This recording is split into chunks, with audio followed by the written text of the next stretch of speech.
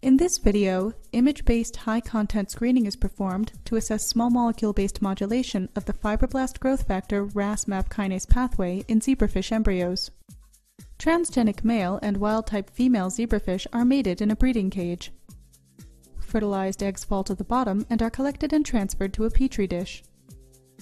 The embryos are incubated overnight, then placed into individual wells of a 96-well round-bottom plate.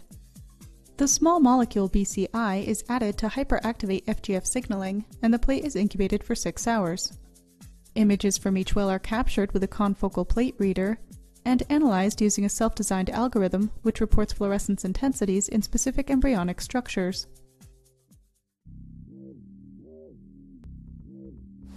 Hi, I'm Hiba Codore from the laboratory of Dr. Michael Tsang at the Department of Microbiology and Molecular Genetics at the University of Pittsburgh. Hi, I'm Andreas Vogt from the University of Pittsburgh Drug Discovery Institute. Today we will show you the procedure for breeding, selecting, and arraying zebrafish embryos for chemical treatment in a 96-well plate. We will use transgenic embryos that report on fibroblast growth factor activities and treated with a molecule that hyperactivate this pathway.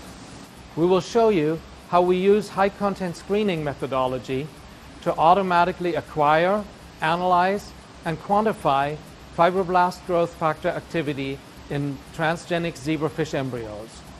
This procedure will highlight platform technology to utilize transgenic zebrafish in high-throughput chemical screens. So let's get started.